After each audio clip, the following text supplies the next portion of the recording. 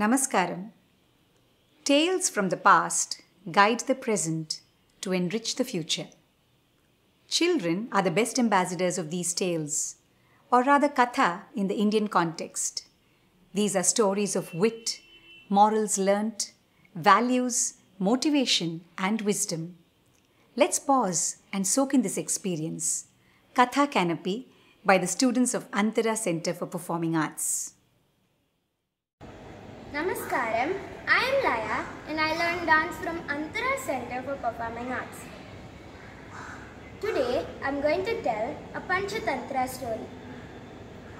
Once upon a time, there lived a mighty lion called Raju.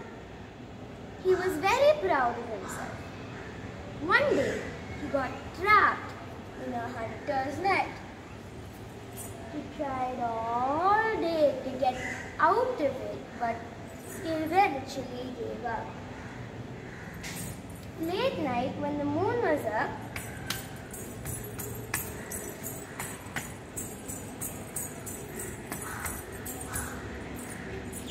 a tiny mouse called Sundari walked by.